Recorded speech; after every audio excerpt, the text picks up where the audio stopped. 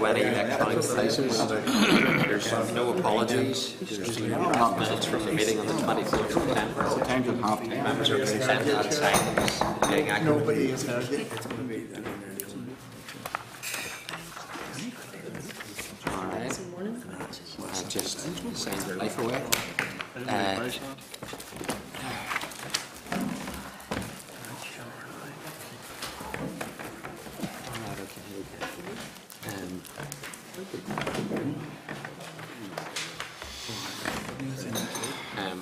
Today, for some members, not mine, however, is the last time they'll be at this meeting, and there's a number of changes that are coming. Mr. Humphreys and Mr. Anderson will be leaving this committee. Mr. Wells has obviously been elevated, and Ms. McCorley is also going to be leaving this committee. So this is their last meetings, and if I can thank them for the contribution that they have made to the committee. It's been appreciated. At times, I know we haven't always agreed, but we've always been able to conduct ourselves in a respectful manner. So I appreciate the work that those members who are leaving this committee have conducted themselves, and just want to put that on the record. If members are agreeable, those who aren't leaving, that I would write officially on the committee's behalf to those members, thanking them for their contribution. I will do that. Agreed? Agreed, Chair. Okay. Some matters arising.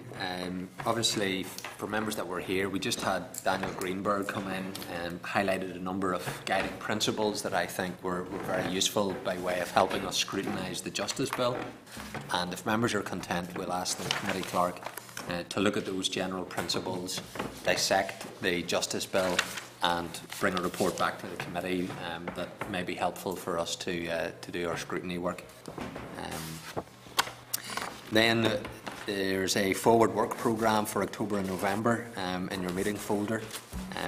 Due to the attendance of the Chief Constable in London next week, that briefing session may be scheduled a little bit later in that day. Still hopes to come to the committee, but it won't be at the very commencement of it.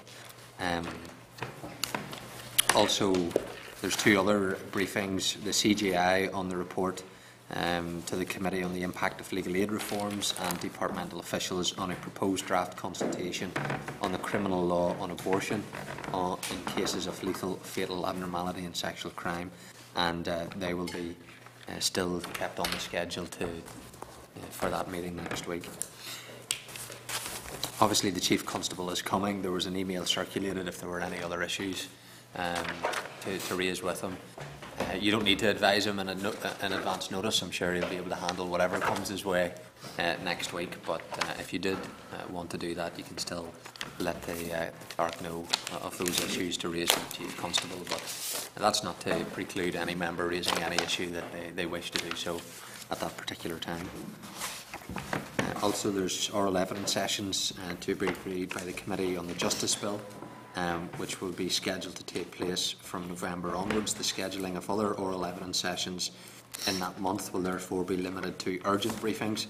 The Department has highlighted two possible oral briefings for the 5th of November, which will be confirmed as soon as possible.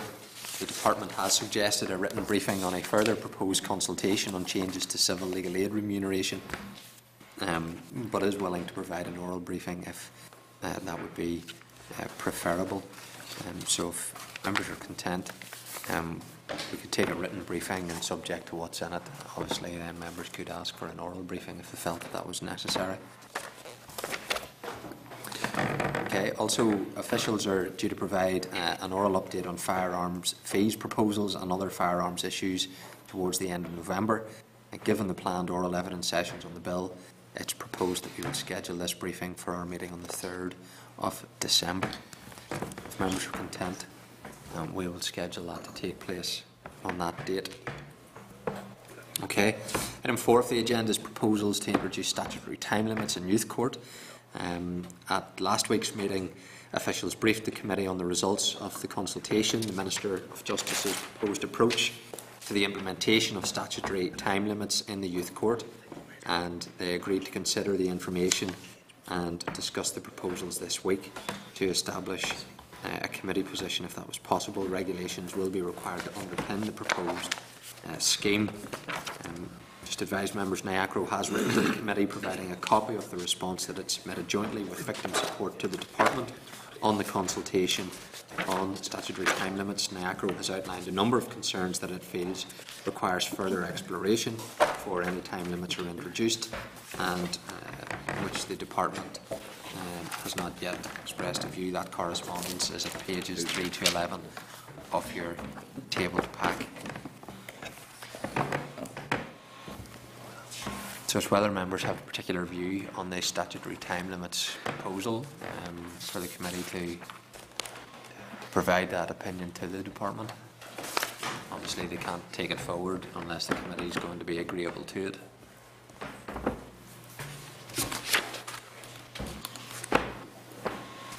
I think there are different views in the committee, are there not? There is, yeah. That being so, I mean, it's not really of any great value having a collective view, is there? Just parties will make their own views known. I suppose there was issues around that it didn't adhere to the review of youth justice, and there were concerns raised from agencies around that, and not really resolved.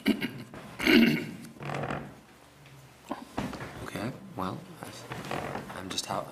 Well, we can relay to the department that there's no consensus within the committee. They can seek to engage with the committee further if they wish to, or with parties individually, to see if any of the concerns that members have can be addressed. Okay, item 5. In January of 2013, the committee was briefed by officials from the department, the police and probation board on the results of a consultation on development of a strategic framework for reducing offending. Key objectives of the framework include promoting effective joined-up working, providing potential offenders with different and better life choices, and assisting individuals to desist from offending behaviour. The department has provided a report setting out the progress made in the first year since the framework was published. Members are content to note the progress report. If there's any other comments or information that members would wish to receive, we'll duly note it. Item 6. The Protocol 36 of the Treaty of Lisbon enabled the UK Government to decide by the 31st of May this year whether or not the UK should continue to be bound by the approximately 130 police and criminal justice measures that were adopted by unanimity in the Council of Ministers before the Lisbon Treaty came into force, or if it should exercise its right to opt out of them. And the UK Government did exercise the opt-out and indicated its intention to seek to rejoin 35 of the measures, including the European arrest warrant. The Department has provided an update on the current position and indicated that agreement to rejoin 35 measures has been agreed in principle. Apart from some technical points, it's anticipated that agreement will be reached before the 1st of December this year, which will ensure there are no operational gaps. The Department has identified 7 of the 35 measures will require some legislative change to ensure compliance with these regulations. Westminster intends to introduce secondary legislation designed to allow ministers to lay regulations to implement EU decisions and directives, ensuring compliance with all aspects of the measures that the UK is seeking to rejoin by the 1st of December. No date has been set for the introduction of the order, but the Department has advised that it could be very close to the 1st of December deadline. So if members are content to note the information that has been provided, we will do so.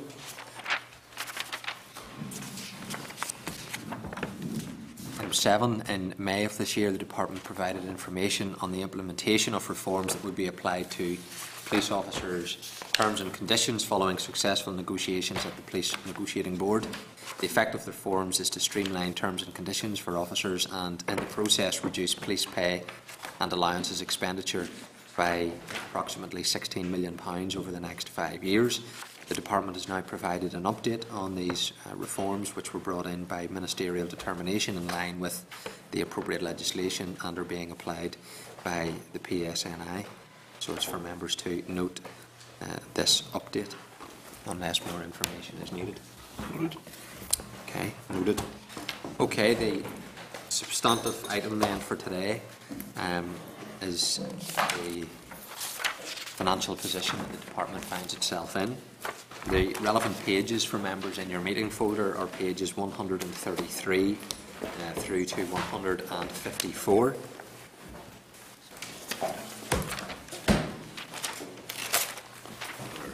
Obviously, members are aware of the budget crisis that is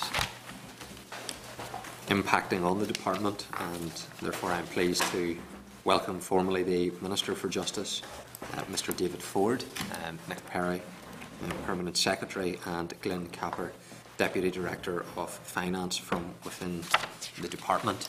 Can I make you all very welcome? Obviously, usually Mr Capper comes to the committee and can execute his duties very professionally, as he always does, and answers members' questions very diligently.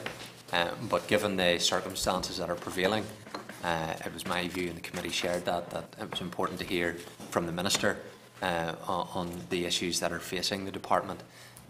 So hopefully you appreciate that and understand in no way is it a slight upon Mr Capper whatsoever. So I'm going to hand over to you, Mr Ford. The session will be recorded by Hansard and published in due course, and I'm quite sure members will have questions after you've made your opening remarks. Thank you, Chair. If it was any slight on Glyn, it was a slight on my part, intruding on his normal performance. But thank you for the opportunity to brief the committee on the current financial position. As we all know, October monitoring would normally be a relatively straightforward process where Glyn or other officials brief you on the outcome of the department's monitoring process and identify bids which are going forward to DFP. But as we're all aware, this year's position is very far from straightforward, and I believe the justice system, looking at the financial position this year and next, now faces a very difficult situation. The department and the committee have worked closely together over the past 4 years to deliver significant reforms. This has produced very successful outcomes, for example, in the prison service and in delivering legal aid reform. Given our shared concern about the impact of cuts on the justice system, I thought it would be responsible and helpful to brief you frankly and in person on the financial position and to outline the impact of cuts that the department has had to make already this year. So if you're content, I will refer to this year's position and then add a few words about 2015-16. As background, I should note that the DOJ took a 7.2% resource DEL baseline reduction across the budget 2011-15 period, a higher cut than the Northern Ireland Civil Service average. The Executive agreed that the DOJ budget should be ring-fenced, recognising the risk of pressures in the justice system. Ring-fencing does not mean protection. It simply means that the DOJ received the direct Barnett consequentials of the Home Office and the Ministry of Justice spending review settlements. I've managed that risk to date, and prior to June monitoring, had plans in place to do so again this year. Obviously, that situation changed completely following the June monitoring, the outcome of which for the DOJ was as follows. First, a bid of £19.7 billion for legal aid and other pressures was not funded. And second, the DOJ ring fence was effectively lifted, with 2.1% cuts immediately imposed and a further 2.3% of cuts to be imposed as part of October monitoring round, a total cut of £47.3 million, or 4.4%. In anticipation of June monitoring, Nick Perry and I briefed the chief executives and accounting officers of all our agencies and indeed PBs and asked them to outline the impact of cuts. I and my senior team then undertook a rigorous process to examine the implications and deliverability of these cuts, the impact on frontline operations and public safety. In deciding on the level of cuts, I've sought to protect frontline services and reduce any public safety impact as far as possible. However, given the scale of the in-year cuts, this has not always been achievable. Following this process, revised budgets were issued to all spending areas, and the briefing you received details the level of savings required. It is important to note that to date, any DOJ bid for additional funding for legal aid has not been met, so the requirements to absorb pressures internally remains. Therefore, revised budgets take into account the need to make further cuts over and above the £47 million imposed as part of June monitoring. It would be irresponsible not to plan on that basis. Overall, based on the position following June monitoring, the departmental budget requires savings in excess of 7% to be generated. The savings required from individual bodies of areas is shown within the briefing you received for the meeting. In seeking to protect frontline services as far as possible, certain spending areas, such as the Core Department and the Policing Board, are required to generate savings in excess of 10%. Large frontline organisations such as the PSNI and the Court Service are being asked to deliver savings of 7% or more. Other bodies, such as Criminal Justice Inspection and the Police Ombudsman, are required to deliver 6.4% and 6.2% respectively. A range of other bodies, such as the Probation Board, Youth Justice Agency and Prison Service, are all required to deliver savings in excess of 5.5%. This is particularly challenging for the Prison Service, as it has already endured a baseline reduction of 15% over the last 4 years against the backdrop of a rising prisoner population. There, as in other areas, public safety, and in particular the continuing safety of prisoners and staff, is a key concern, which is why the required savings have been kept at this level at the expense of other parts of the department. The briefing provides details of the severe impact of those cuts. I'm conscious that the Chief Constable is operationally independent, and it is for him to ultimately decide where PSNI cuts will hit. He is due to brief the Policing Board tomorrow on the implications, and I understand he will hold a media briefing after that.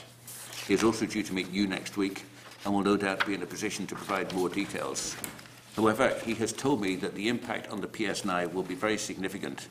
Savings of 7% or £51 million need to be delivered this year.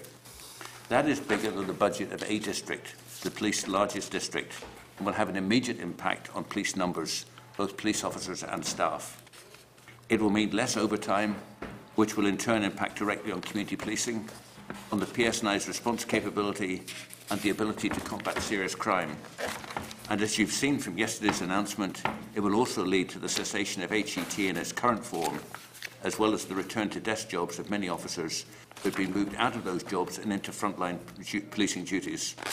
It will impact, I imagine, on the police estate and on the PSNI's ability to fund partner organisations doing valuable work in the community. These direct impacts do not only relate to policing. The wider justice system will also be significantly affected. Cuts of nearly £6 million, 5.6%, will have an immediate impact on the operational prison regime, with prisoners spending longer in cells and a reduction in grants to the voluntary and community sector and visitor services. Some of these bring risks. You will also be aware of the significant reforms made across the prison service since the devolution of justice, which is indeed a PFG commitment. And as I advised previously, the prison's baseline has already reduced by 15% over the past 4 years. Cuts at the levels proposed may jeopardise the stability of these reforms. There will be a direct impact on the ability of the court service to discharge its statutory functions in administering courts and tribunals as they face cuts of 7.6%. A very visible frontline impact will be that courthouses will need to close. Indeed, the old Town Hall Courthouse in Belfast will temporarily close from the beginning of November. I plan to begin a process of public consultation on the closure of other courthouses in the event that further budget cuts are required next year. It may even be necessary to move faster than that and close other courthouses on a temporary basis. Any further reduction in the number of essential frontline court service staff will inevitably have an adverse impact on access to justice for citizens. The Probation Board faces cuts of 5.6%, which represents £1 million of funding, so there will be a reduction in the number of probation officers and an immediate impact on the ability to monitor offenders when caseload is increasing. This highlights further the point I referred to above, that it is no longer possible to fully protect all frontline areas, and this brings with it an increase in the risk to public safety. In the absence of an agreed position on the past, the pressures facing the justice system in relation to legacy issues continue to increase. As I have said, cuts will impact significantly on the work of legacy activity in the PSNI and impact the Police Ombudsman's historic investigations. The Chief Constable will no doubt brief you further on these matters in due course. There will also be an immediate impact on the progress of a number of high-profile inquests into deaths dating back to the Troubles. In terms of legal aid, you will know that this expenditure is demand-led, and with the committee's support, I've already delivered significant reforms. However, the baseline funding does not cover the level of expenditure required. If no further funding is made available in year, there will be no option but to restrict legal aid payments during the year, which will increase the pressure next year. I'm grateful for the very positive approach that the committee took to progressing the Legal Aid and Coroner's Courts Bill, which went through further consideration stage yesterday. The Department will continue to need your support as you consider proposals on financial eligibility, further reform of Crown Court fees, and options to the reform of the scope of civil legal aid. I have looked particularly carefully at the Core Department My priority, as I've said, being to protect the front line. The department is therefore facing cuts as high as 16% in some areas, much higher than any of our arm's length bodies. In addition to the suppression of posts and other measures, in effect, all discretionary spend has now been suspended. These are just some examples of the impact of in-year cuts. Obviously, each area is still working through the details, but I think this analysis begins to illustrate how widely and critically the justice system will be affected. The next steps in year are unclear. You'll be aware that the Finance Minister sought to table a paper to the Executive last week dealing with the need for further cuts.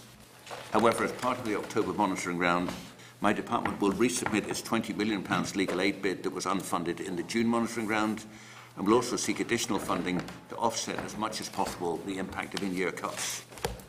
I should add that the cuts I have outlined this afternoon are based on the June monitoring figure of 4.4% savings. At last week's unsatisfactory executive discussion on the budget, figures of 6% and higher were mentioned. I have to make it absolutely clear that further cuts to the justice budget without extra funding being provided would immediately worsen the frontline impact, and in many cases would simply not be deliverable at this point halfway through the financial year. When there is more certainty about the outcome of October monitoring or the in-year position more generally, my department will of course keep you updated. If I may, Chair, then I'd like to say a brief word about 2015-16. If there are uncertainties around this year's financial position, next year's picture is even more unclear. That in turn impacts on the decisions we take this year, where those decisions would make a financial commitment in future years. Having received information on the level of potential cuts, Nick has written to all of our bodies asking them to assess the impact of cuts of 10% and 15% against the opening baselines for 2014-15. Cuts could be higher, but that is the level we've been asked to model at this stage. Therefore, there is little doubt that, unfortunately, very difficult funding and prioritisation decisions will be required soon. They will have a major impact on the wider justice system and on the services we provide. Although there is not yet an agreed timetable for the 2015-16 budget setting process, the Department will continue to engage with DFP and will advise you as soon as possible of the next steps. We're happy, of course, to take any questions that members have. Okay, Minister. You've outlined a very bleak picture in terms of what you're having to deal with. In terms of the scale of the carnage that this is going to wreak within your department, on a 1 to 10, how much carnage is going to be caused? I would be tempted to say something like 8 or 9, except for the reality that next year's carnage on that basis will be scoring off the scale of 1 to 10. It is an extremely difficult position, exacerbated by the fact that these changes were introduced when we had plans to deal with our budget as we believed had been set for the 4-year period, and that was then changed in the June monitoring round. So that having taken significantly bigger hits than the Northern Ireland bloc for 3.5 years, we then got, as a department, the biggest hit of all in the June monitoring round. From your own point of view, as Minister, are you prepared to preside over the level of cuts that need to be implemented by your department? Well, I have made the point that the Executive as a whole needs to be realistic about prioritisation across departments, that what went on in June was basically an unsustainable position to protect 2 departments without taking any account of the pressing needs across priorities, frankly, potentially in any department, rather than assuming that only 2 departments had priorities. I trust that what we now have an understanding of an executive detailed discussion in the near future will give the opportunity to look at those kind of issues. But certainly I believe I have a responsibility to highlight the impact which is currently there. The challenge is whether the executive can collectively recognise those realities and deal with them. You're not resigning over this? If that's an invitation to suggest that the Department of Justice and its agencies will be in any better position with somebody else sitting at my desk, I don't see that as being the current position. But if I believe that my position is no longer assisting the welfare of the people of Northern Ireland, I will not be putting up with this. Okay. I want to get into some of the detailed figures that you have provided to us. The 47 million is based on the June monitoring round, is that correct? And not on the most recent paper that the EFP has circulated? This is the point where you probably should be looking at Glyn, not at me, for the detail. But I mean, the position was that we were in an unsatisfactory position in the June monitoring round, gave us specific arrangements for 2.1% cuts, but also then referred to 2.3% cuts coming in October. We have sought to plan on that basis, and that's the 4.4%, which has produced 47 million. Your understanding, Minister, is it may well go up to 6%? That is the sort of figure which is currently being hinted at as a possibility on the basis of other figures which have emerged since June monitoring. What's that in real cash terms? If you had 47 million, what could it be? I'm glad you're looking at Glyn at this point. Another 1.6 would equate to an additional £17 million. Okay. And that hasn't been factored in the presentation that you've gave today in terms of the impact of what the cuts could be? So you would have another £17 million of cuts on top of the...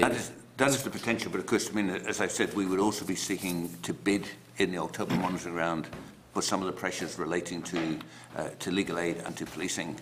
And part of the difficulty is we're trying to forecast how that might impact against any further percentage cut across the bloc generally. You mentioned public safety a number of times and that this will lead to an increased risk. Can you describe exactly what you mean by way of public safety potentially being compromised?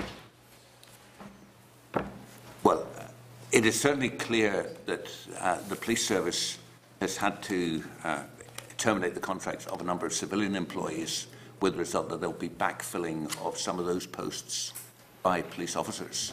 There will therefore be fewer police officers available on the streets. There were a number of probation officers who were on short-term contracts. Those contracts have been terminated, so there are already fewer probation officers. The expectation is that further cuts to prisons will see a reduction in the work done by some of our voluntary sector partners, as well as increased lockups for prisoners.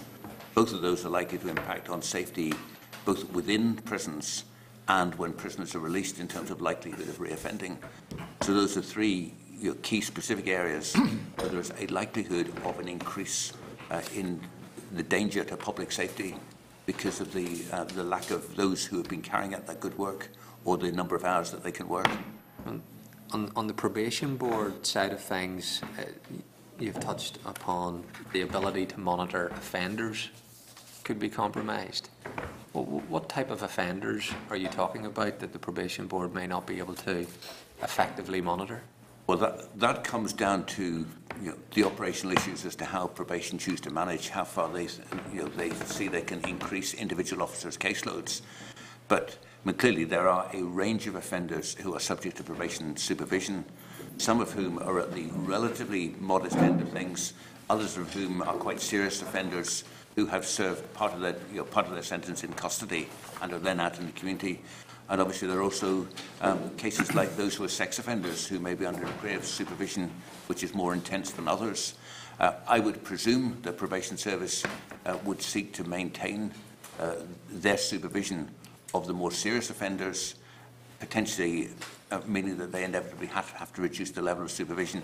For example, one point that was highlighted to me was a cutback in the number of home visits and people only being seen in the office.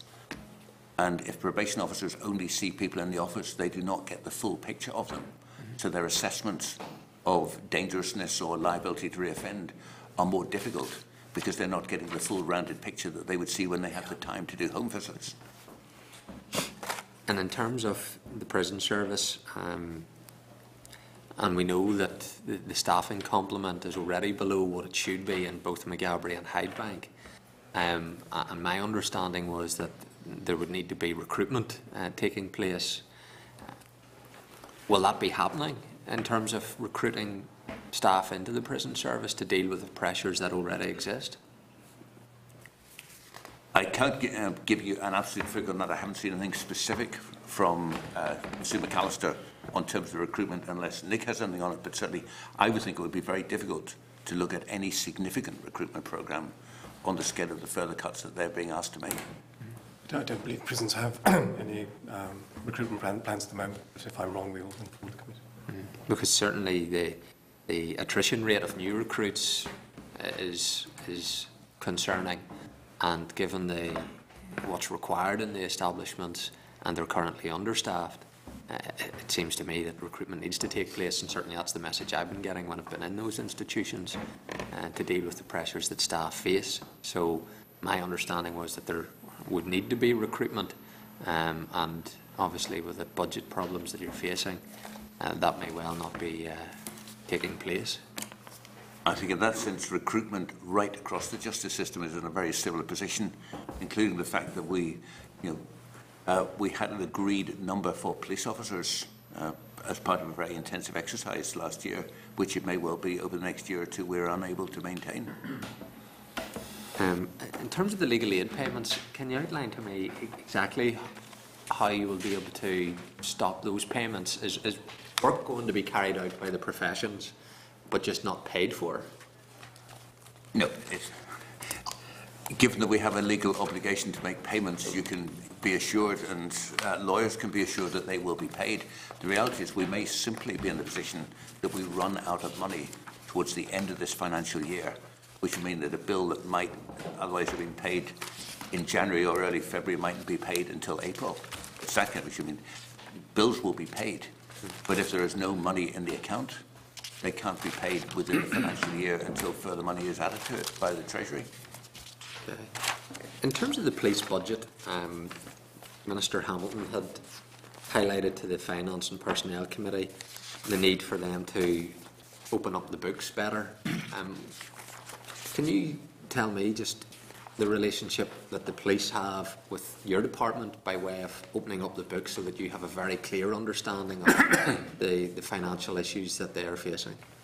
Well, I'm going to ask Glenn to go through the details of that, because there are complexities between the role of the department, the role of the policing board, and the role of the police themselves, because many of these issues are operational issues. But we have been getting a fairly good set of information as to how things are currently working within the police. Yeah, I actually met with DFP officials last week on this issue and others. In terms of direct engagement, DFP's direct engagement is with the department and the finance team in the department, who then coordinate discussions and so on with police finance colleagues. We have received requests for information from DFP on police. We've provided information to DFP, and I actually arranged last week that there would be a further set of information going to DFP officials in the next few weeks. So the information flow is there, and we are meeting DFP's requirements on the level of information they expect to see and want to see on the police budget. Okay. The approximately £27 million that the police are getting for security-related issues from Treasury, is that entirely ring-fenced for those issues, or is there any latitude for that to be used? No, it is entirely ring-fenced and specific for those issues, and indeed the Finance Minister's June monitoring paper made it clear that any cuts could not impact on that area of work. Okay. Your department, unlike any other, has this end-year flexibility process to carry money over. How much has been accumulated by the department? Do you have access to that stock? The only amount at the minute that the department has access to is a total of £15 million, and that's specific to police. Only police can draw down and access that funding, and police have factored that into their plans for this year. Okay. So in addition to the police budget you see in your papers, they will be drawing down £15 million from Treasury, and that finishes the access to EYF over the budget period. Okay, so none of that will be lost to Treasury? That'll be? No. Okay. Just briefly then, and I'll bring other members in terms of the next financial year, what are the types of decisions that you really need to be taking at this point to be preparing for that year? I think one of the key issues which simply hasn't been addressed by the Executive yet is around the potential for a redundancy scheme for civil servants. I mean, they said that in the context that we have known for a lengthy period of time of those who were losing their jobs in Coleraine and DBA. And yet, even faced with that, no redundancy scheme has been set up. I certainly know there are senior civil servants, this doesn't include either the gentleman sitting beside me, who believe that there would be a significant demand for a voluntary scheme were it to be announced. And I think that is one area where changes could be made, though the reality is within the Department of Justice, so few of our staff would be directly affected as a civil service scheme. We do frankly need early information. We need to have some opportunity to plan in a rational way, and we should have been well into the budget setting process for next year in the month of September, so we would have some idea of how we make plans. At this stage, we have no sign of anything. It looks highly likely that it will not be possible to do the proper process with the proper consultation before the end of March, and that makes it increasingly difficult to plan. But we also will need to recognise that these cuts will impact significantly.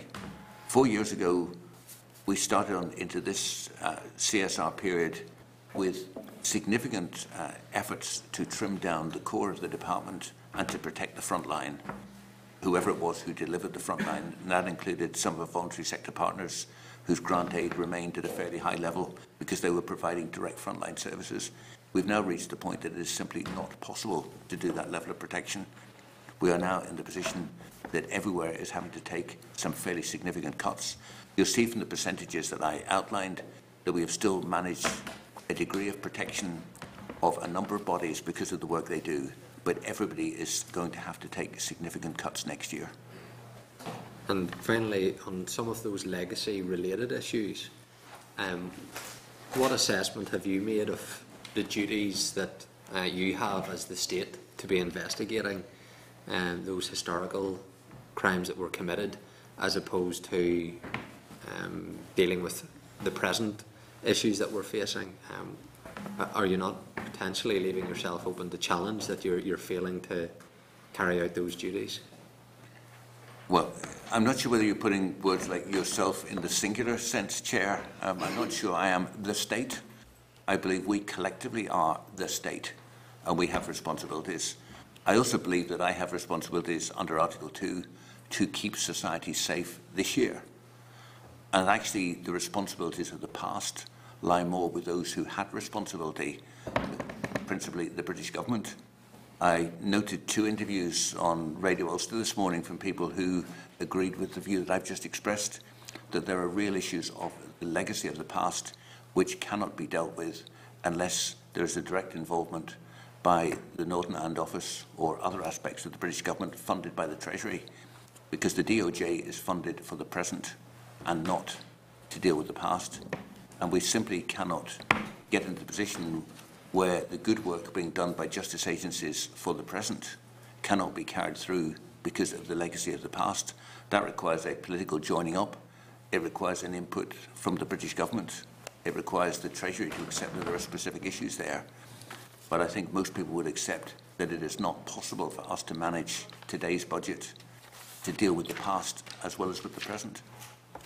And you alluded to this in question time. Obviously, the Chief Constable with temporary staff has taken a decision in respect of that, and that's going to impact on HET.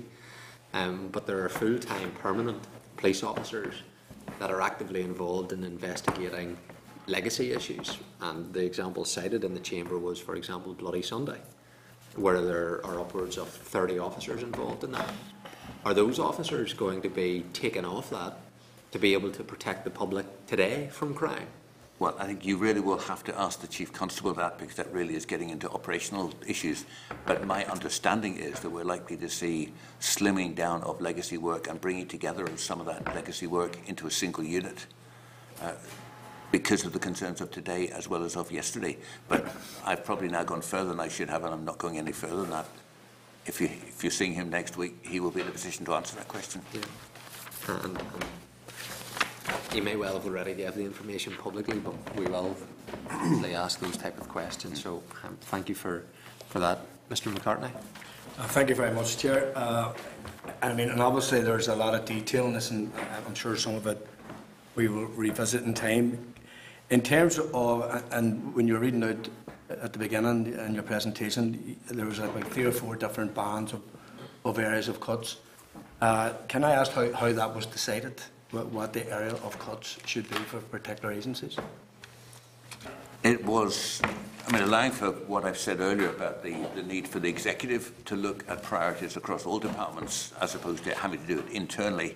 But all we could do at this stage was internally seek to see where the biggest pressures were, where the biggest issues of public safety were, and to protect that front line as far as possible. That's why, for example, Sijini and the Police Ombudsman have a smaller level of cuts. It's why when areas of the core department are having very significant cuts, even allowing for that they've taken the biggest cuts up to now, that we've done that to prioritise as best we could. But the reality is these cuts are of such a scale so late in the year that it's not possible to do what we would want to do. And in terms of the final sign-off on this, who has the ultimate responsibility for the sign-off? You mean of what we're saying here now? Yeah, of this presentation. Who's going to take a decision that these are the final decision of the Department of Justice as we go forward? I think the correct answer to that is probably a combination of the Minister and the Accounting Officer. Yeah, because between us we have to take those decisions and justify them. Okay, and in the round of discussion with the agencies, was there an impact assessment carried out? Does the impact that these cuts would have on the particular organisations? I'm not sure if that's the right term, but Glyn was most responsible for the detail. If I explain the process, that will hopefully answer your question. As the Minister said, he and Nick met with the Chief Executives and Accounting Officers of all of our arm's-length bodies and agencies. Arm's-length bodies were invited to describe and outline the impact of cuts against a number of categories, including, at one extreme, the impact on the back office, up to the impact on the front line and public safety. So we gathered information from all of our bodies on that scale, and that then fed into the decision-making process. And it's been reinforced, of course, by meetings. The ministers met, the Chief Constable, the Policing Board, the Lord Chief Justice, the Police Ombudsman, a whole range of the Chair of the Probation Board to discuss the cuts and their implications. So all of that's been taken into account in arriving at these figures. As the Minister said, we've done our best to protect the front line where we can. And as a result of those meetings, was any of the percentages either increased or decreased? There have been some adjustments as a result of those discussions. And was part of the impact assessment in terms of public confidence in the justice system and the wider policing structures? Was that part of your assessment? The assessment asked for, as I said, information on the public safety impact, on the frontline impact, and that collectively, through the information provided and through the engagement with the bodies, informed the decision that took those sorts of things into account. And in all the meetings, I think the issue of public confidence in the institutions, including the accountability arrangements, came up quite forcibly. And the judgment is about the impact on public confidence in that sense versus the impact on public confidence of not being able to deliver critical services today. No, but I'm asking the specific question, what weight was put on public confidence as much as public safety? I'm not sure that you can actually separate them out in that context, because public safety today is a very significant part of public confidence. Yeah. Clearly, for those most affected by the past, then there are issues relating to how we handle those legacy issues, which also impact on their confidence. But it's not that there's, it's an either or. I think they run alongside each other. But that wasn't clear in the answers. Perhaps that should have been the answer, rather than, as if they are two separate entities. I think so. Well, when I asked the question about, I wasn't told no, that was a priority, and public safety and public confidence are both one and the same, which you have said. So there seems to be a difference of opinion here about the weight put on public confidence. I don't think there's any difference in what we've said. You don't think there's a difference? No. Right, fine. That's perhaps I pick it up wrong, but I certainly didn't see any attempt by anyone to say that public confidence was high on our priority when we were implementing these cuts. That's what I picked up. Public safety was the bigger concern until you said they were both one and the same thing. Well, I didn't quite say they're one and the same thing, but I said that safety has a significant impact on confidence today. And there are other people for whom the issue of confidence is more related to their personal circumstances. Okay. Well, the reason why I asked that is that in terms of the Ombudsman, the cut on the Ombudsman's office, it seems to be very high in proportion to his budget. In terms of the commentary in the last 24 hours, is there anything you have heard in the last 24 hours that changed your mind in terms of the weight given in public confidence in relation to the work of the Ombudsman's office?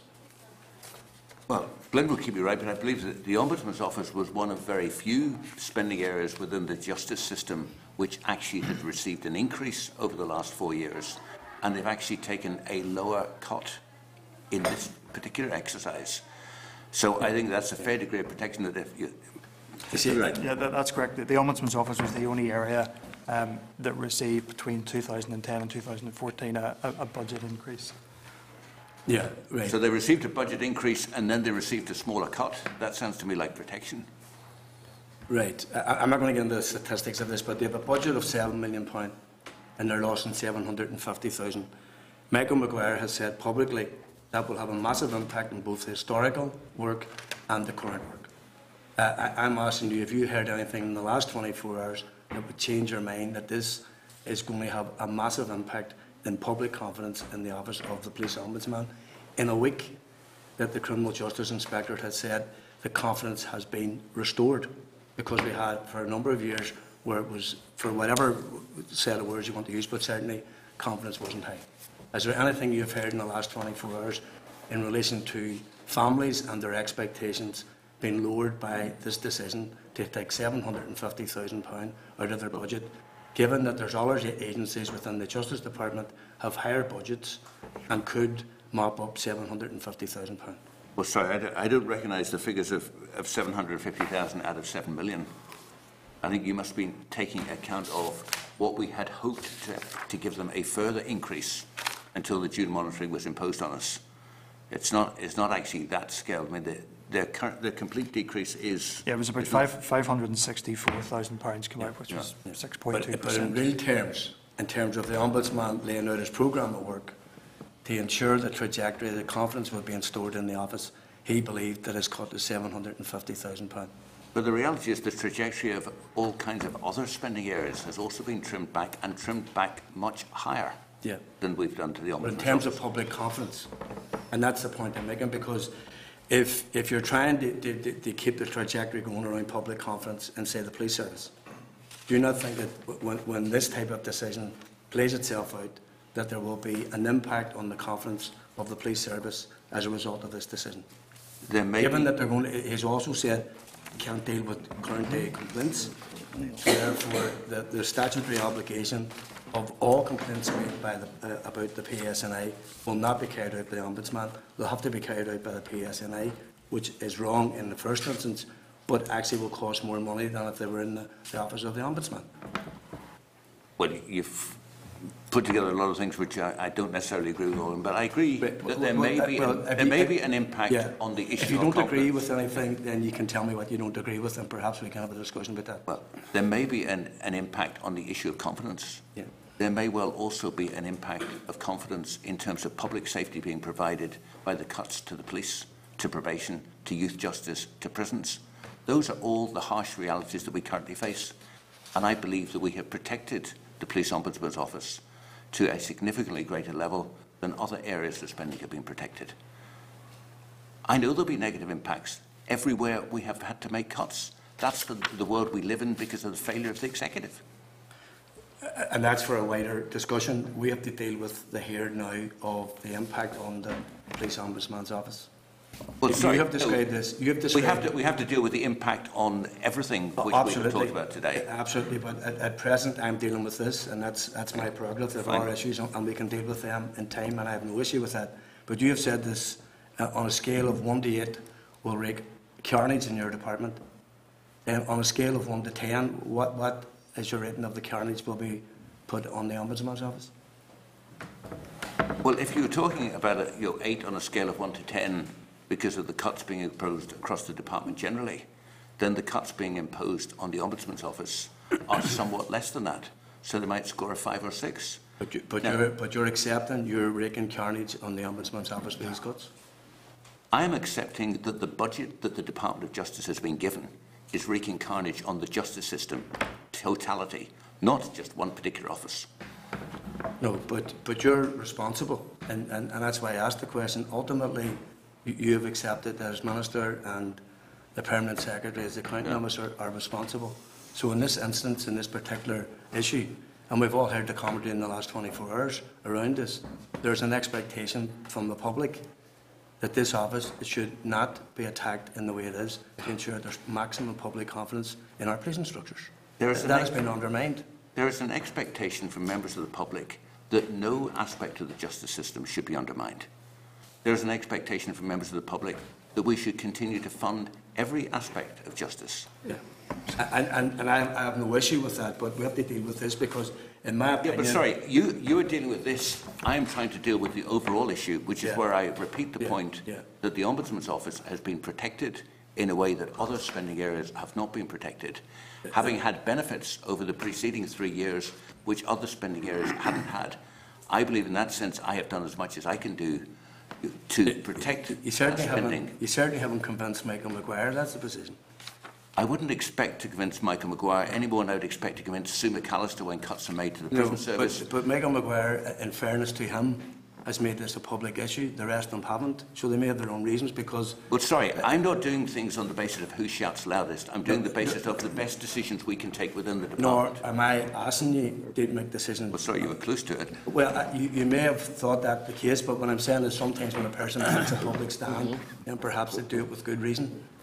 And you shouldn't just think that they're shouting loud, they make the most noise. They might be doing it because they believe it's wholly and absolutely right to do that. And other people may remain silent for their own particular reasons. I'll not assume why, and I don't think you should assume that, Michael. And other people have made the same robust case as Michael has made, with evidence the public aspect of and put to me. The public aspect of it, in my opinion, is because of the wrangle we've had in the Ombudsman's Office over a number of years. My position to you today is that you are dealing, in my opinion, you're sucking the life out of an important office that will have a wider implication across the whole justice issues, not just in relation to the work of the office. And that's why I'm making the case today. That's where the public's mind is at present on this issue, and I think you should be mindful of it. In my opinion, and Glenn has actually lowered the amount of money, it's £560,000. I think with that £550,000, you create the circumstances where you don't have this office undermined. Considering Article 2 considerations, you're not here today because it's an operational matter, but given the cutbacks in the HET and indeed the collapse of the HET, then I think there's massive Article 2 considerations which will have a wider impact on public confidence on the whole structures of policing and justice in the North. And I repeat that having had the position that the Ombudsman's Office was the only spending area that received increases over the first 3 years, and having protected it better than other spending areas have been protected, I believe that I have done the best against all the other competing issues that the Department of Justice has to deal with. Okay. And I'm very conscious of time, Chair, but can I ask this question? Because in your conversation you mentioned the responsibility of the British government in dealing with legacy issues. Has the department made any representations in respect of that? You know, a similar arrangement. I don't want to go into the financial aspects of it, say of the hearing aid, a hearing loss situation. Have you made any representations in respect of that? Depends how you define representations. I have certainly, in some of the discussions which I had with the Secretary of State last year around the period when Richard Haas was leading the talk, and more recently made the point that there are issues of the past which I believe are the responsibility of the British government to deal with. And when you say deal with, are you talking about in terms of the funding stream as well? Yes, I think that we have to reach agreement on what an HIU or whatever we might call a new institution might be.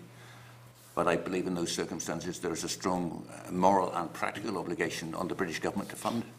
And just this final point, and I think the Chair made this point, in terms of the agencies of the department, is there room and space for the books to be open to have a more rigorous examination of their spending streams, so as when you are faced with these difficult decisions that you can satisfy yourself in the department that perhaps some of the budget lines that are being spent by some of these agencies are wholly necessary in terms of the wider issues around policing and justice? Well, again, we need to be careful, given the independence of a number of the agencies we're talking about, that the department doesn't seem to be interfering.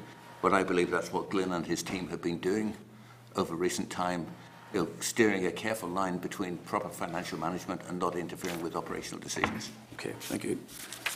Just before I'm going to bring in Mr. Dixon next, I wanted to get a bit more clarity on, if you're able to advise us, on the legacy issues and this unit that's going to be set up by the police.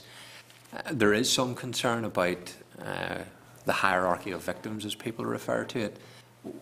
Do you know what the priority will be for this new unit? I really don't. I'm afraid you will have to ask the Chief Constable. Because We've only got a week to wait. There is the concern that investigations will focus on state actors rather than investigations, for example, for those who suffered in Le Mans. And obviously that goes to the heart of the debate that goes on to do with the past. And I think people will want to know, in order to have confidence in the police, who will determine the priorities of their investigations into what happened in our past. Is that a concern that you have as Justice Minister? Well, it's not for me to suggest to the Chief Constable, in what way he should organise that kind of work. I mean, clearly there will be prioritisation, as indeed there was prioritisation within the HET, there's prioritisation within the Ombudsman's Office. But it's for you to check out with him what the planned prioritisation will be. Okay. Mr. Dixon. Thank you, Chair. Thank you, Minister. Very difficult and challenging decisions to be taken. Certainly, I think for the vast majority of people, public safety would have to be the #1 issue in considering the totality of the justice budget. And I'm quite sure, as Mr. McCarthy has robustly questioned the budget of the Ombudsman, there would be many of us sitting around this table having an equally robust discussion were, for example, the probation service to fail with regards to sex offenders, or the police in relation to the number of speed checks, which could lead to a additional number of road deaths. Every single thing that you're doing impacts upon the safety of every citizen in Northern Ireland. So certainly there has to be recognition that no one part takes precedence over the other, and that each decision has an interlocking effect on the totality of the delivery of justice. Can I turn to one point that was raised yesterday and heard in the media? And I think it might be helpful if you could clarify for us exactly what the situation is. A substantial sum of money has been set aside. I'm sure Mr. Capper can tell us what it is, for the provision of the Desert Creek facility. Can some, all, or any of that money be used to alleviate the current budget crisis if, for example, the Desert Creek project was not to proceed or continues to not be delivered at this point in time? Well, sir, before Glyn does the capital stuff, I think the point you make about the interdependency on different areas is significant. But I would make the point that this is not just something for one department. I mean, I find it slightly bizarre that in June we decided to protect health because they saved lives, and there was no account taken of the fact that justice also saves lives in the way that has just been highlighted. The Desert Creek Programme Board is continuing its work looking through the current state of tenders, as I understand it. I haven't had an update, which I believe I'm due to get within a few weeks. But there are technical issues about swapping capital for resource expenditure, which are way beyond me. So I will leave Glyn to take you through that. Well, I suppose the straightforward answer to your question is no, it can't, because the Desert Creek funding is capital funding for construction projects and so on. What we're talking about here is resource funding for running costs and so on. So the two can't be swapped. I understand, or at least I think I understand what you're saying in relation to that, but you can equally understand why many members of the general public may not see that.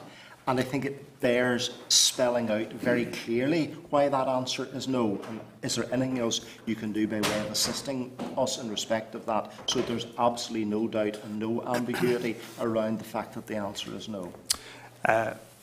Public finances operate under quite a strict set of rules, and those rules spell out that funding from Treasury comes in largely two tranches. One is capital, one is resource, and you can't move from capital to resource. That's simply the rule book that we operate under. And the money which may not be expended, what will happen to that? The Desert Crete funding that hasn't been spent to date over the budget period has gathered up into an end-year flexibility pot, and when access to that pot is required, the department, through the Department of Finance and Personnel, would approach Treasury.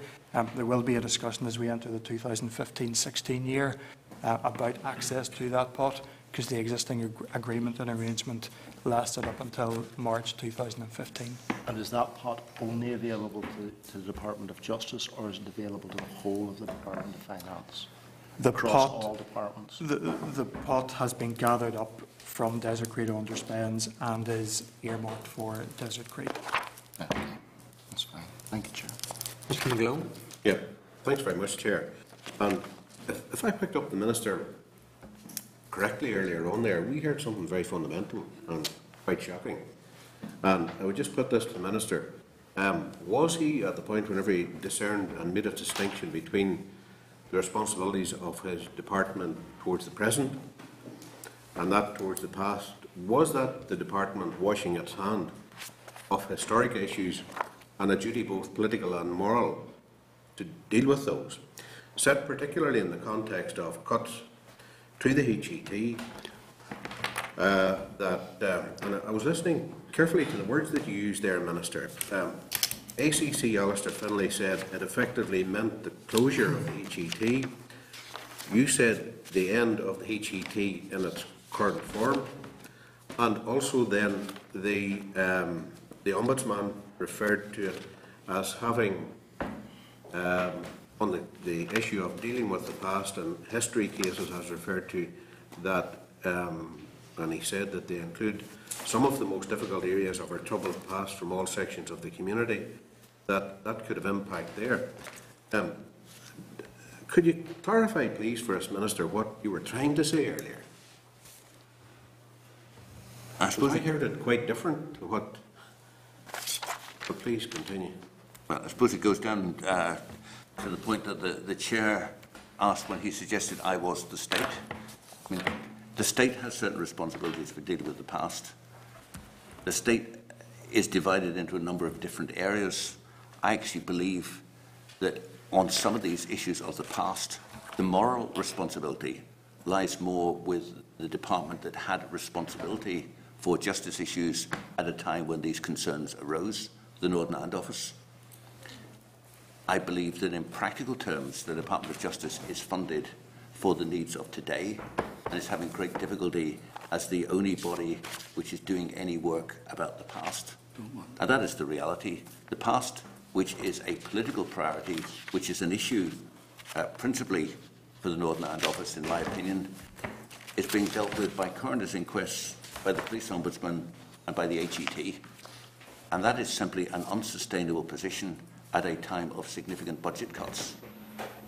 I'm not washing my hands on the responsibilities that I have, but I also have responsibilities for today in a way that I was not responsible for events at the time when the issues currently being investigated by those legacy inquiries happened.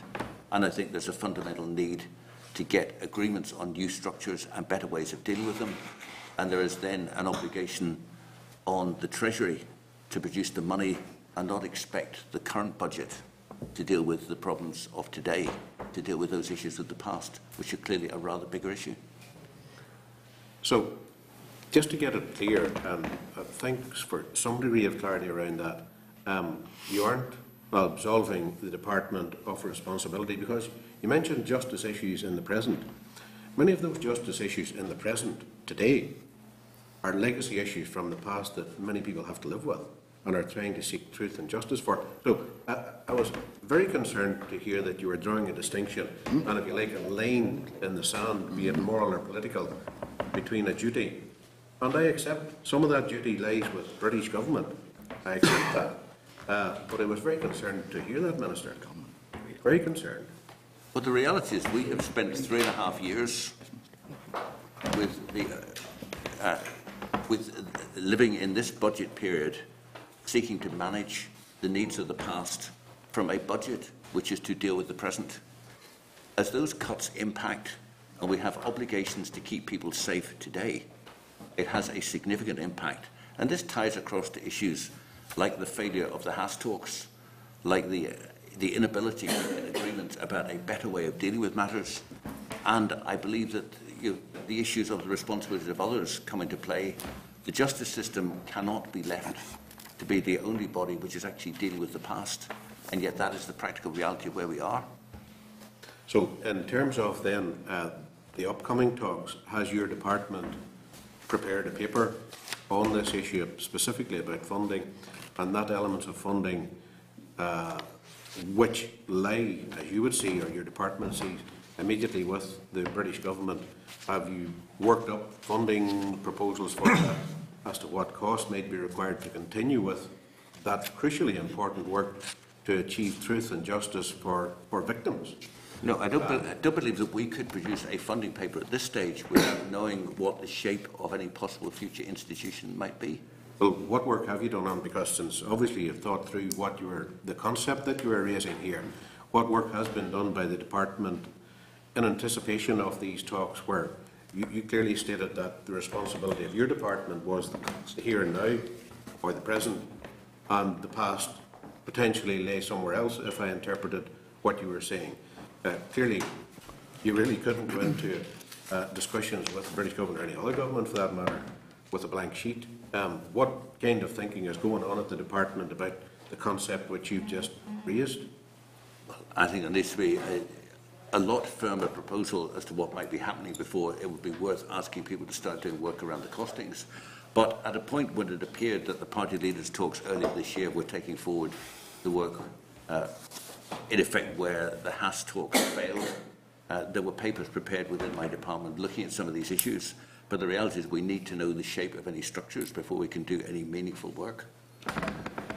But if you've just apportioned some of the blame at the British government, surely you've thought about what that apportionment might be, or that responsibility where it may lay, or... I doubt whether I would be the person who'd be the final arbiter of such decisions. You may not be the arbiter, but I think we're looking at for justice. I think we're looking at 2 governments and 5 parties to decide on those matters before there'll be any point in the department. Well, if I can encourage Mr McGlone, if we can come back to the present budget crisis and try to focus on It's that. a very fundamental issue, and I'm sure I appreciate that. I understand that, but it's taking us into aspects that are not specific to the... Appreciate that, but very important issue. Thank you, Chair, for throwing me back in there.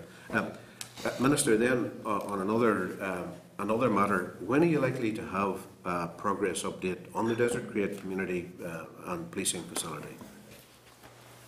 I'm not sure at this stage. Nick, when we get the next report. Yeah, there's a steering group meeting at the end of October to take a view on that.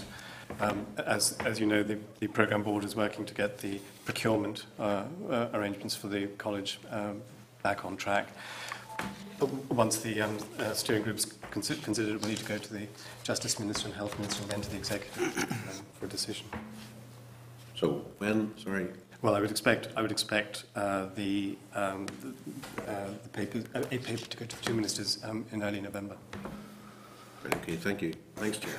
Thank you. Mr Anderson. Thank you, Chair, and thank you, Minister Glynn and Nick, for coming along today. Can I go back to the prison service? Minister, in the past, in the Chamber, I have asked you, I'm sure, and other members in relation to the staff morale, especially in Maghaberry. Now, my information coming from staff at Maghaberry is that staff is the morale of staff is very low ebb. I have some information that in relation to staffing issues, and what I'm hearing today is that these cuts will have immediate effect in the operation of the prison, and that prisoners will spend longer in their cells and such like, which is only going to make things worse in anyone's eyes down at HMP Maghaberry. What have you to say about the staffing position on the morale, I'll ask you again today, in relation to the morale of staff in that prison. Well, I have no specific information on the morale of staff other than in the unit in Glen House that I met staff a couple of weeks ago when I was last in Maghaberry, where I saw a small team that was doing extremely good work helping prisoners with the drug problem. But I accept that that is not a representative sample of prison officers. I have no specific information that I can say on that. I mean, I would not expect these cuts to improve staff morale in any part of the justice system. That's the reality of what we're living with. I mean, this is not something which is the choice of Nick Perry or David Ford to do. This is something which is being imposed on us, which we are seeking to do as best we can.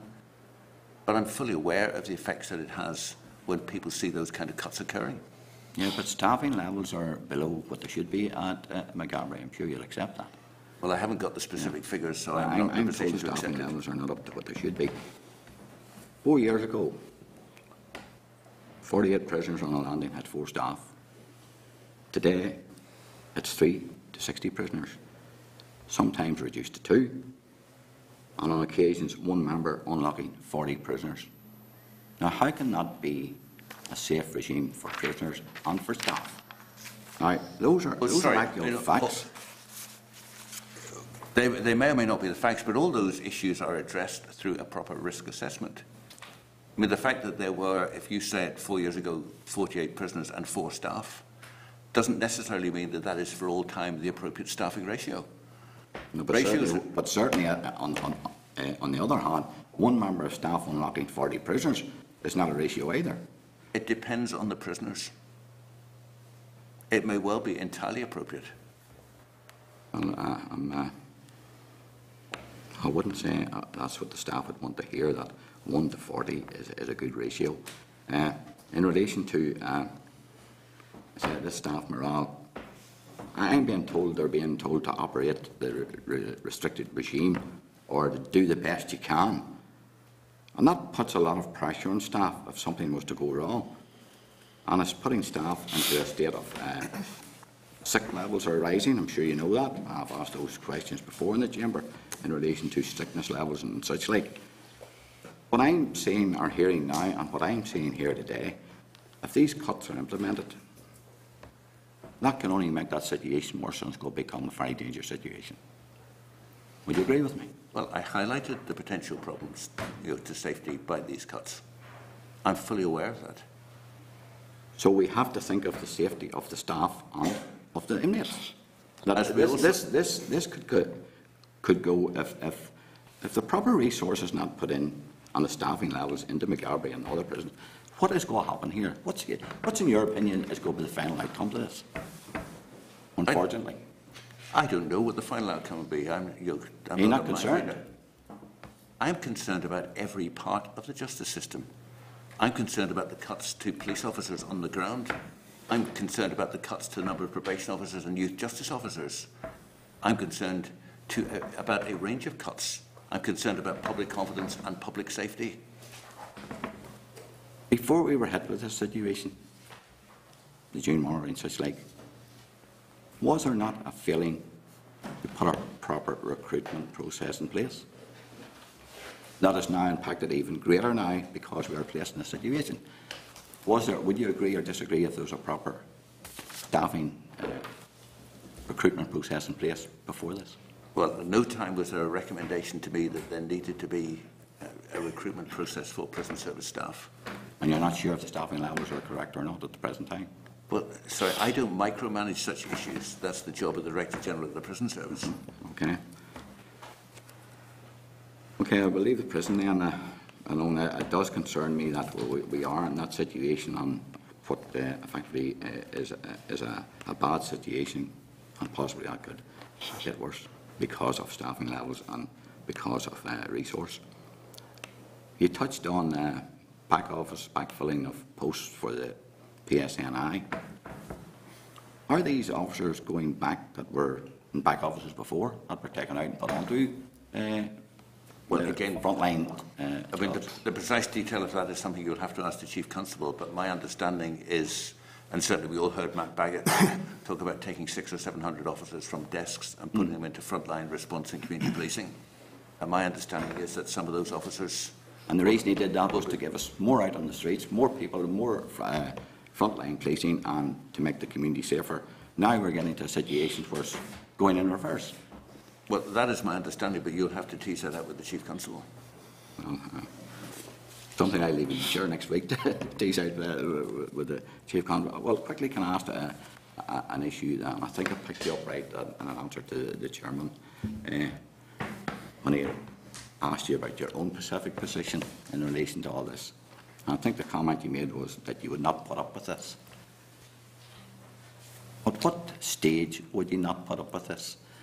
He did really, ask that question amongst all the hypothetical questions I get asked, that really is going just a bit too far before the election. Well, there is a time that you can't put up with this. I think it was well, where are you now with it? I've made it absolutely clear where I am now. I also made it clear in my response to the Chair where the position might be. So you're not going to elaborate any further? Why would I elaborate a point which I have made very clearly? Well, the statement not put up any, I will not put up with this it leaves something hanging there that I will not put up with this. If anyone makes that statement, obviously you have great concerns, I will imagine, and you will not put up with it. So we'll leave that. I am happy enough to leave that, Chair. Well, thank you. Is that, Minister, a very real threat that you could walk if you believe public safety is compromised to such an extent that it's not tenable for you to continue? It was a statement of fact. Beyond just you believing you're the most capable MLA of 108 office to do this job, set that aside.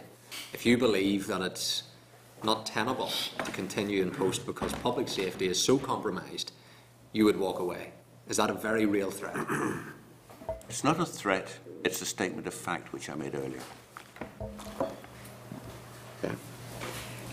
2 quick points and then there's only 2 more members and we'll conclude this. Do you accept that these decisions are controversial? I suspect it's very difficult to suggest that the decisions being made by any department at the moment, with the possible exception of education, aren't controversial. Okay. That being the case, what cognizance has been given to the fact that the executive can call in decisions that are deemed controversial, and therefore are these decisions that you believe you can take on your own, or should they be being referred to the executive for decisions to be taken? I'm the person who at the last executive meeting asked that the executive reconvene to look in detail at these over a period of time, a request which was refused by the First Minister and Deputy First Minister. So I believe I've done what I can to ensure that the executive collectively takes the collective decisions which are required. If the executive was unwilling to do that, I would duty to carry on with my staff in my department. Yeah, and I accept that context that you're painting about the overall picture that the executive is facing, but individual ministers can be subject to executive call-in for individual specific decisions.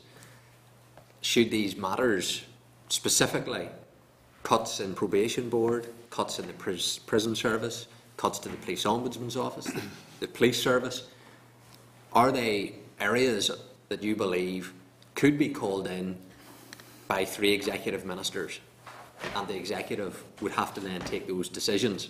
Do what? Well, as I said in my first answer at this point, I would be delighted if the executive would have a proper, coherent discussion about the priorities that face Northern Ireland in this year and in next year, would look at issues as they need to be prioritised across departments, and would actually take a joined up and mature approach to the difficulties we're in. Sadly, that wasn't what we got. Now, if that means that you're suggesting that some executive ministers might choose to call in any decisions I've taken, I suspect there are 10 other departments in the same position. Okay, fair point. You can take these decisions to try and live within budget, but if the executive goes into default, the head of the civil service writes to the Treasury, What would be the impact, and maybe this is for the Permanent Secretary, what implications would that have? Would the decision, the authority to take decisions, move to the accounting officers, and in your case, Mr. Perry, to take these decisions?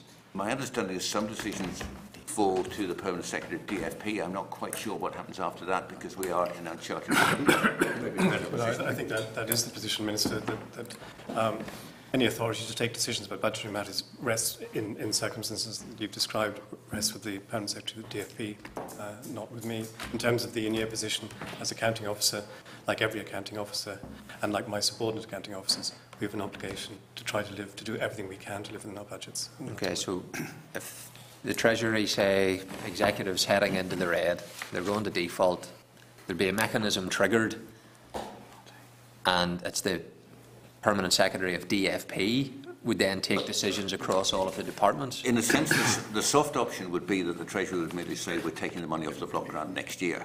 Okay. If the Treasury chooses to act further, then we can be left in the position that the DFP Permanent Secretary effectively allocates the budget to departments. Okay. You've put the blame, Minister, at the executive for this current budget crisis that you have, but what is ultimately forcing you to make these cuts to your budget? What do you regard as the primary factor in all of this? Until the June monitoring round, the Department of Justice was ring-fenced. We knew what our budget was to be. We lived within that for the first 3 years of this CSR period and halfway through the 4th year. We've now been in the position that factor has been changed. Part of that is clearly because of the inability of the executive to agree to implement welfare reform, which has placed some additional burdens on us. But primarily for the DOJ, it's been the effect of that added to the removal of ring fencing, so that well into the financial year we found the goalpost removed for us. But you've highlighted the reason for your ring fencing being compromised as welfare reform. Is that fair? You would need to ask the Minister of Finance and Personnel who removed the ring fencing. I'm not sure it's entirely that, but once the ring fencing was removed, the effects of not doing welfare reform and not doing anything about not doing welfare reform have had a significant impact on us. So how do you feel then whenever you hear members, Mr McCartney, Mr McGlone, laying it on the line that you're compromising potentially confidence in the Police Ombudsman's office, that all of the historical investigations should be protected? What's your view then that 13 million taken out last year, 87 million this year, next year another 100 million, to then be lectured by those representatives who are opposing welfare reform, that you're failing to do your job? I always thought it was the job of committee members to have a go at the Minister rather than the Minister to have a go at committee members, Chair. But we are living with the consequences of the Executive not having agreed welfare reform, and the Department of Justice is seeking to manage a variety of different priorities, many of which impact on public safety and public confidence, in a way which we can best manage, given that, as has been made fairly clear, pretty nearly every decision that I've outlined today is going beyond the unpalatable into the potentially damaging. Mr Lynch. Thank you, Chair. Can I ask the Minister, what will be the impact on probation services now? They have been doing very excellent work. Can they sustain this work within these proposed cuts? And when you're answering it, the impact on the Justice Agency? I'm not sure I'm in a position to give any specific figures on, any specific actions beyond the figures, the £1 million cut on probation. But I do know, as I said earlier, that a number of probation officers on temporary contracts have had those contracts terminated. I know, for example, that a number of their smaller reporting centres have been closed or are in the process of being closed because one of them is next door to my constituency office. And I know that some of the changes will impact on how probation officers work, with them being much more tied to the office rather than getting out to actually see the rounded picture of those they're working with. But I think you would need, you'd probably have to go to the Director of Probation to get more detail than that. Right. And the Youth Justice Agency? I don't at this point have any specific figures on Youth Justice Agency, but clearly, I mean, part of Youth Justice Agency is because of the custodial services that they manage at Woodlands, where there are issues of ensuring the best possible staffing to do the best possible work with young people facing those cuts, as well as the kind of work they do in the community, which may well have similar sorts of impacts to those of probation officers working in the community. But again, I haven't got specific details as to how that will apply at this stage. We can certainly write to you with further information on that, given that they are an agency rather than an arm's length body. Okay. Mr. Elliott. Chair, thank you, and thanks for the presentation. A quick point of clarification. Is there still a level of the Department of Justice budget protected? There is no protection for our budget beyond the 30 million. I think the Chair said earlier 27 million. I should have corrected that point. The 30 million pounds which the Treasury has given for the additional security funding for the police. And that's all? That is the only area which has any degree of protection. Okay. You did mention, and I don't like using the scales, but there's been brought in, so for the use of convenience, you said the overall impact on a scale of 1 to 10 would have an impact of 8, whereas the impact on the Police Ombudsman's Office would be 5. It's less. I think it's 5 or 6. But yeah, whatever way you look at it, it's less than the impact on the overall department budget. Is that reasonable to say? Well, I believe it's reasonable, given that the budget for the Police Ombudsman's Office had increased during this period up to now, and they have taken smaller cuts than pretty nearly any other area. I think it is reasonable to put them at a different level, allowing for the pressures they have and allowing for the increasing caseload that they have. Okay, so they're a lot better off than some of the other areas within your department. There might be quibbles about the word "a lot," but I believe they are better off. Okay. The issue of the budget, Minister, we're about halfway through the financial year now. At what stage do you start taking those significant decisions, both you and the accounting officer? Has that to be done now at the October monitoring round, or can you leave some of those to a later stage in the year? I think it would be basically irresponsible to leave decisions later. Every day decisions are delayed means that they have a bigger impact because it's a smaller part of the year to impose them. I mean, we are exactly halfway through the year today. Yeah. So we have real challenges, and that's why I believe we need to take action. And that's why, for example, you're seeing the Ombudsman and the Chief Constable both making statements yesterday. Yes. And is that the view right throughout the executive, that those decisions have to be taken now rather than leave them to a later stage in the year? I honestly don't know what the view of other executive ministers would be on that. The only other minister I'm aware of his detail is the Minister for Employment and Learning, for obvious reasons, where he is taking very similar actions. Yeah. And you'll have seen, for example, the University of Ulster announcement yesterday about the effects on their budget. Although, while I accept your point, you said earlier that you wanted to discuss this in more detail at the executive. Surely there has been a level of discussion at the executive around the budget and how it's managed within the executive generally, hasn't it? I would find it hard to describe anything which has happened at the executive table as even a level of discussion. Okay, it sounds quite unusual that whenever we are in such a crisis, Minister, that there isn't even a level of discussion around how you manage the process as an executive. Well, we did have a level of discussion at the last meeting about why we weren't discussing it. So each individual department is just working in a silo? I think that's a fairly reasonable summary. I suspect the contacts between accounting officers and the head of the civil service are probably rather better than the contacts between ministers and OFM-DFM at the moment. I'll leave it at that, Chair. Okay, okay. Any other members?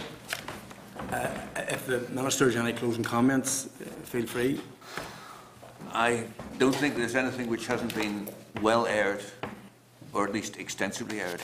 Okay, well, can I thank yourselves, Glenn and Nick, for your presentation this afternoon? Thank you very much.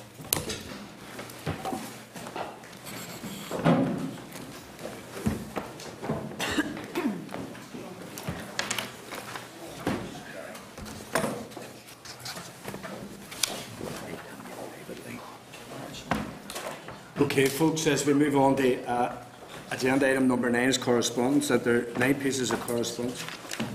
Sorry, apologies. The Chief Constable will attend next week's meeting to discuss the PSNI budgets and pressures.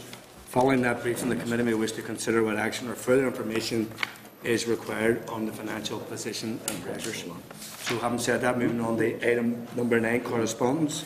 There's 9 items of correspondence at page 1560 to 117 in the meeting folder, and 1 item at page 16 to 31 on the table pack. I will draw your attention to several of the items, and then we have an opportunity to comment on any other items of correspondence which people may have a particular interest. Item 4, pages 163 to 166 in the meeting folder. Correspondence from the Department providing additional information requested by the committee following the briefing by officials on September the 10th on the review of the Code of Practice for the appointment of independent members to the PCSPs and DPCSPs. Can I advise members that the Department has provided information on the number of female independent members of the PCSPs and DPCSPs and the rate of attendance at PCSP meetings by representatives by designated statutory bodies? If I can ask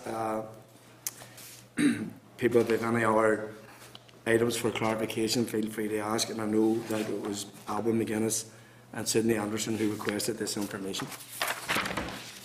Item 6 at page 169 to 171, an invitation from the Department to the anti-trafficking event it's hosting in the Law Centre to mark a visit by the EU Anti-Trafficking Coordinator on Wednesday the 8th of October in Castle Buildings.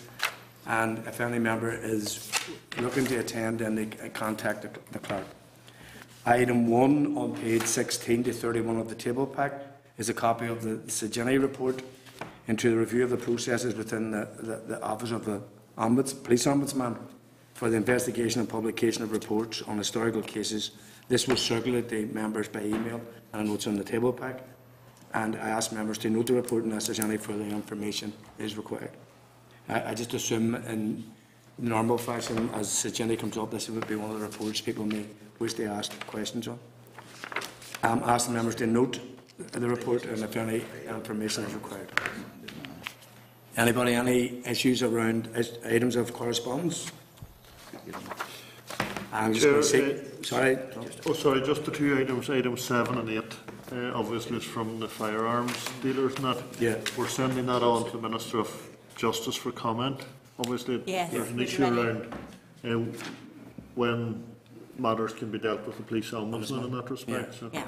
okay, that's all. We'd already received one correspondence on that already, so we're already ready. And when I read it, I assume that's civilian staff rather than, I mean, assume all PSNI members are subject. That's what I would have thought. But I recall raising a question before around civilian staff and the role of police ombudsman and a question to the Minister at one stage. I don't think they're subject to the same, but sometimes in the correspondence, people need the sort of Gum Federation might think that PSNI personnel involved in licensing aren't, but they would be subject to full, you know, but the civilian members of staff aren't. That's only in certain circumstances. So all the other actions will be actions. Chairman's business, there is none. Ask members if any other items they wish to raise. Chair, can I just, I wasn't really going to comment on the PSC piece and percentage figures, but I'm sure if you all look at them, some of them actually are quite low, and it's something maybe that the committee can maybe look at in the future. Is that attendance or attendance? Okay, That's Attendance by not of the membership. No, not the membership. It's the statutory bodies. Of course. That's what it was. And I say there's some of them that are quite low, so it may be something that the committee will keep under review going forward. Okay, thank you. They're not asked. We can certainly take note of that. Some of them aren't asked to come. Okay, then there's no other business, and again, just to say the absent members, our best wishes, and obviously to Sidney Anderson for the good work on this committee and what he'll do in the future. So, the date and time of the next meeting is Wednesday, the 8th of October, 2014, at 2 p.m. in Room 21, Parliament Buildings. This is the Northern Ireland Assembly, Committee Room 21.